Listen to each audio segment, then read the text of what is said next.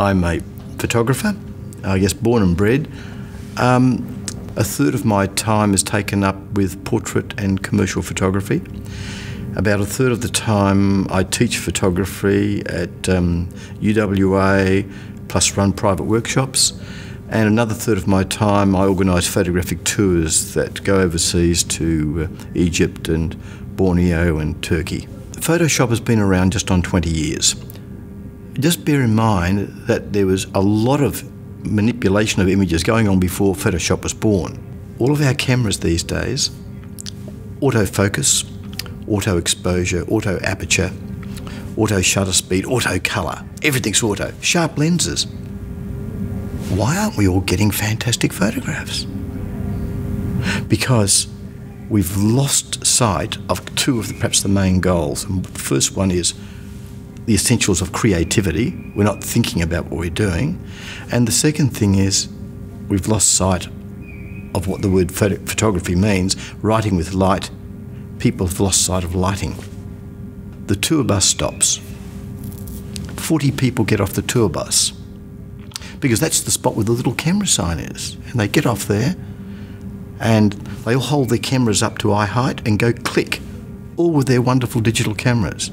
Then they get back on the bus and they wonder why all their photographs look the same. First of all, a good photographer is going to be somebody who is going to be an observer of life.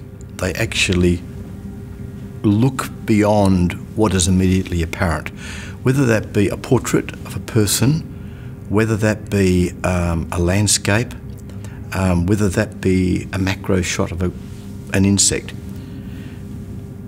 They're looking beyond just what's immediately apparent. So a good portrait photographer is somebody who's got very good people skills. They're an observer of human behaviour. They notice idiosyncrasies.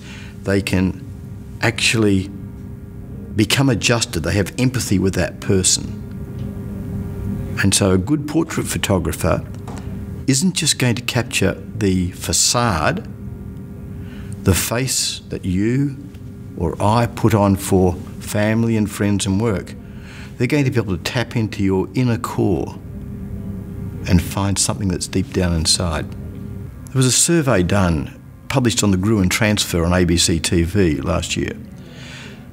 The survey was of the perception that Australian women had of beauty. And something like 93% of Australian women thought they were not beautiful. Not beautiful. The cosmetics companies were rubbing their hands together with glee.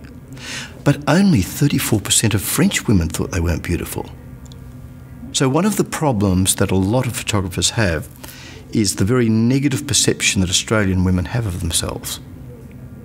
So one of my goals is to try to overcome that resistance or this poor perception. One of the most interesting things is that sometimes when somebody has a negative perception of their idea of beauty, I say, just let's do a practice shoot for 5 or 10 minutes. I'll do that, and before I do anything else, I'll say, just have a look at this. I'll show them the back of the camera. A reaction sometimes, oh my God, Dale, I didn't realise I was that beautiful. Because they've never seen themselves in that light before.